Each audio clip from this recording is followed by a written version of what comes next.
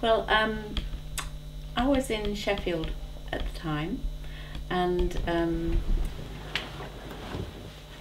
I think what happened really is, in retrospect, that I was studying in Sheffield landscape architecture, and I walked past sort of this bookshop where they sold incense and all sorts of things, and I sort of walked back again because I saw this picture on the door, and it was of a lady with long hair, and I just sort of read what was underneath. To this day I can't remember what it was, but I saw the picture, I thought, and then I just walked on. I forgot all about it.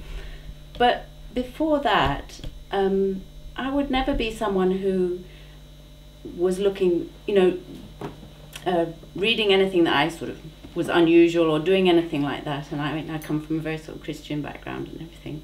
And but I think after that incident of seeing Mother's picture, which it was, that I started reading things and allowing myself to sort of seek, and even to sort of go back and read the Bible as though I was just sort of reading it for my own sake rather than sort of anything else. And then I came across a book which was by Gurdjieff, who's someone I never heard of, didn't know anything about, but inside it said, you need a guru somewhere. So I thought, oh my God, yes, I need a guru. That's what I need, a guru. And so I was looking, and I started going back to church because I stopped doing that, going to the Baha'is because my brother was trying that. And finally somebody in the house that I was living in said, oh, we've gone to this thing, you'd be good at that. You're looking around, you're asking questions, you come to this. So we went to this just a program in Sheffield. Ray Harris was talking, and he was talking about evolution and everything. I thought, oh, this is interesting. Then they put this tape of Mother on, and Mother started talking about, and God made this beautiful world, and he just put rivers here and trees there and mountains here just to make it beautiful. And I thought, that was interesting, because I was studying landscape architecture and trying to design things and everything. I thought, well, that sounds good. And then I was worked on, I think it was John Glover and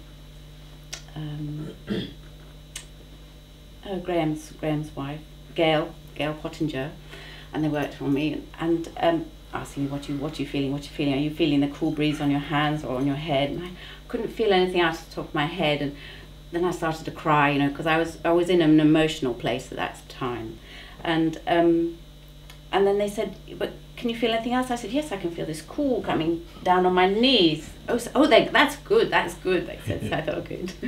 And then I went home, and and they asked me, why do you think we're here? Ray said, oh yes, why do you think we're here? I said, we're here to enjoy, because strangely enough, before I'd come to the program, I had been sitting sort of under a tree somewhere, sort of thinking, why are we here? And this thought had come into my head, from somewhere. We're here to enjoy. And I was so not enjoying myself at that time, I thought, this is very strange, And then Ray asked me, and he said, yes, that's what we're here to enjoy. And there was Mother's photograph, and it was a puja photo actually at the meeting, and I kept saying to John Glover, yes, but who is this lady? Because I felt that coming from Christian background, an icon is not a, it's a photo, and you're all sort of saying, who is this lady? Okay, so I kept wanting to know, who is this lady? And eventually, in a few months' time, I think it was in the summer that I came to the program in Sheffield. I think it was maybe 3 months or 2 months later, we all went down to a puja in Chowsham Road, and Mother was there sitting next to the fireplace, and I was sort of almost at the back, and it was, I was sort of sitting like this, and there were a million people around it. It was very tight, and just looking at Mother and saying, Mother, who are you? Who are you? And coming back home and sort of looking at Mother's photograph again and thinking, well, I know who you are.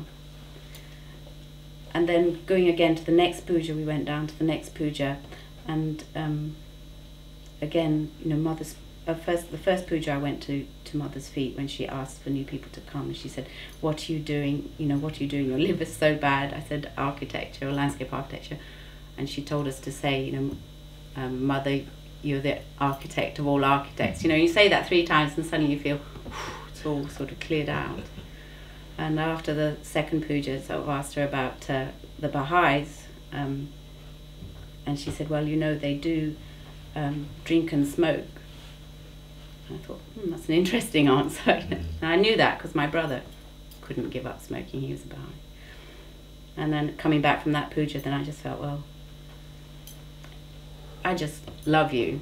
And that was really it for me. And I think later on then I went to a meeting at somebody's house, and Mrs. Harris, Ray's mum, was there, bless her, and there was this big photo of Mother with the blue sari, and people were asking, people were talking about Shri Mataji, and Mrs. Harris just sat there. She said, well, you know that they do say she might be the Virgin Mary. And I sort of thought, yes, I sort of took this on board and sort of thought, yes, this wow, this is a possibility. And I think just that was it, really. Yeah.